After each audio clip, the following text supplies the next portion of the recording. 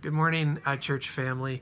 I got just a couple of verses here from Philippians chapter 2 that I'll be sharing with you this morning. And Lord willing, my camera battery's been running pretty low today, so we will I'll record what I can here. Lord willing, we'll see you, some of you, on Sunday morning, and I look forward to that. Again, our service will start at 10:30 Sunday morning, and that's all we're doing is just the morning service. With that in mind, let's look into God's Word. It says in Philippians chapter 2, verses 12 and 13, "Therefore, my beloved, as you have always obeyed, not as in much my presence only, but now much more in my absence, work out your own salvation with fear and trembling. For it is God who works in you both to will and to do for his good pleasure." So Paul gives encouragement here. He says, I'm not with you now, but when I am, you obey. And even now, more importantly, that I'm apart, we need I want to see you obeying God. And what a great, kind of funny reminder this is for us, that we're not together, but while we are apart, we need to be continuing to obey God and walk in obedience to him. And he says to work out your own salvation with fear and trembling. This does not mean to work for your salvation or to earn your salvation, but rather to work to bring it to a full completion.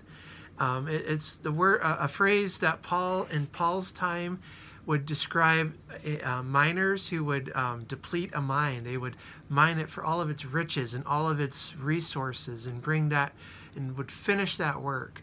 The same is for harvesting, that they would work a field and bring in all of the harvest and not leave any behind.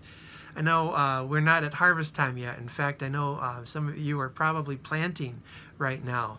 I had thought about planting some things in our garden, and then it got real cold, so I'm going to hold off on that for a little bit. But when harvest time comes, you harvest everything and you bring it in.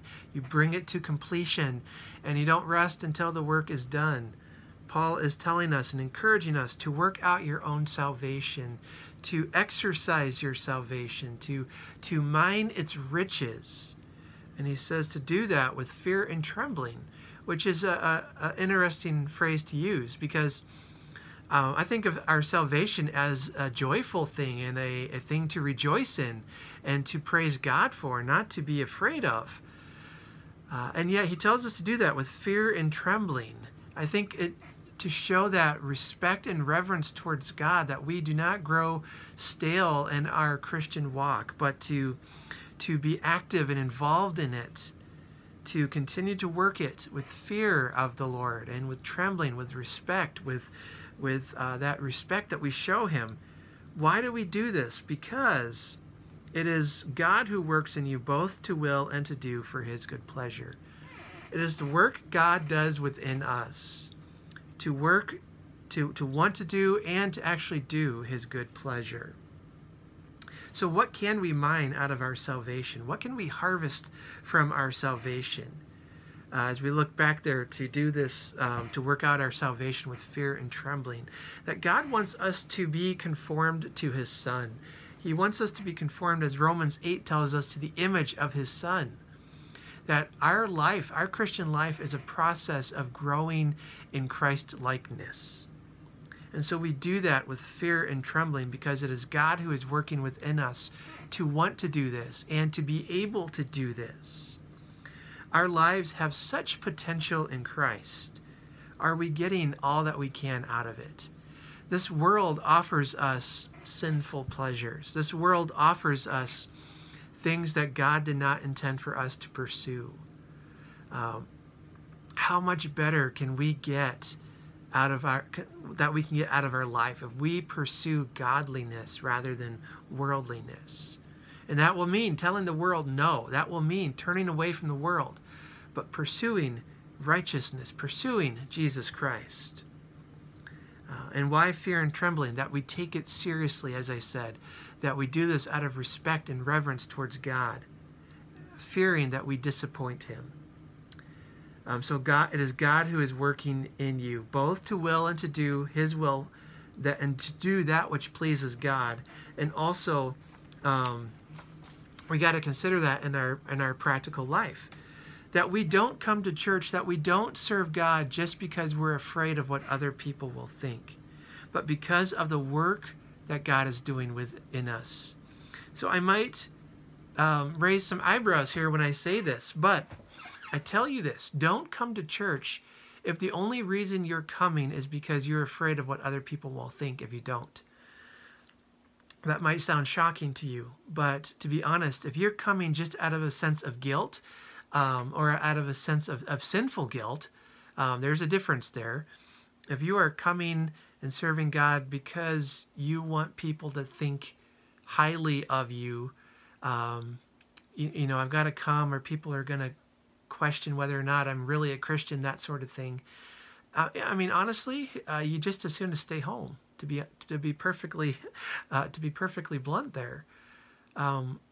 Our motivation ought to be, I am doing this to please God. I am coming to church. I am serving God because it pleases Him, and He has asked me to do this. Not because, somebody is talking bad about me because I'm not in church now. We come to church, we serve God because He has put within us a desire to do what He has called us to do. And He has called us to serve Him and to pursue Christ-likeness. And we do that to please Him, not others, and not even ourselves, but to please God, to please Jesus.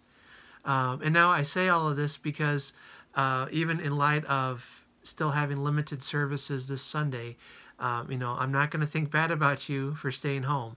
In fact, I encourage many of you to continue to stay home until you are sure that you can be out and do so safely. But he tells us it is God who works in you both to will and to do for His good pleasure. God is working within you to do His will. So we do these things to serve Him, to exercise that desire to serve Him and to do His good will.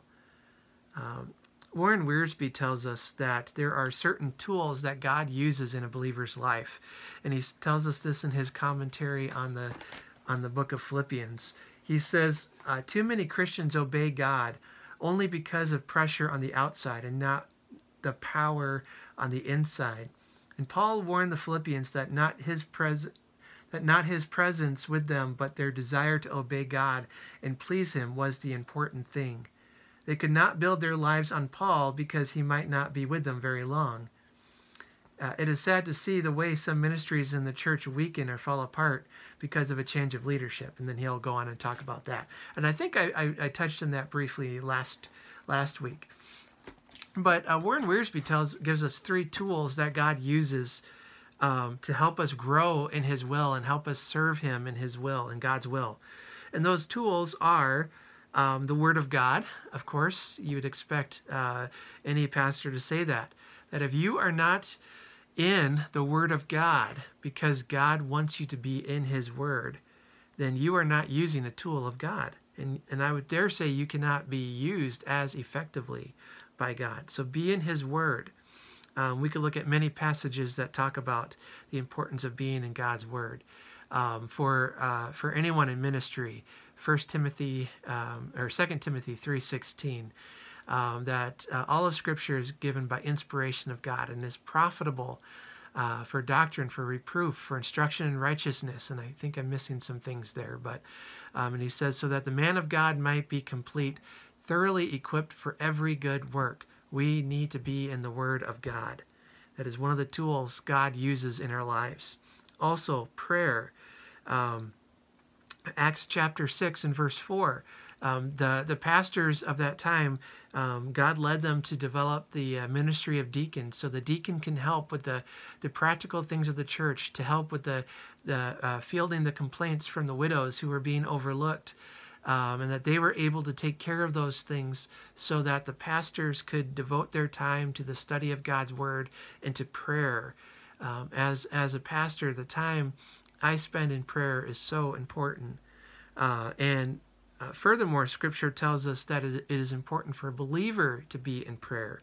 And that is one of the tools for believers to use, to be in prayer. And if we are not in prayer, then we are not using the tool that God has given us to serve him effectively. And then Wiersbe also says suffering is a tool that God uses in our life. And we looked at that not that long ago in Philippians, where he says, it has been granted on behalf of Christ not only to believe on him, but also to suffer for his sake. Suffering is a tool that God uses in our life. It strengthens us. It strengthens our faith. Suffering gives us wisdom to say, you know what, I know not to do that again. This past week I was doing some yard work, and I had a little handheld saw that I was using to trim back a few things, and my leg itched, so I used this handheld saw to reach down and scratch my leg. Well, I got more than I bargained for. It cut some skin. It wasn't real bad, but it was enough to bleed a little bit. And I told my wife I had cut myself while I was out sawing, and she gave me the appropriate caring response. But then one of my kids spoiled it and said that I got the cut because I was being foolish with this tool, and so then she didn't have much sorrow for me anymore after that. So thanks a lot, son, for sharing that the truth there. But I did not use the tool properly. But in that suffering, I gained wisdom. Don't use a hand saw to scratch your leg because it's a little sharp. And my wife asked me if I learned my lesson, and I said, yeah, I shouldn't scratch myself as hard next time with the saw. So I probably didn't learn my lesson there. But suffering, we can learn our lessons to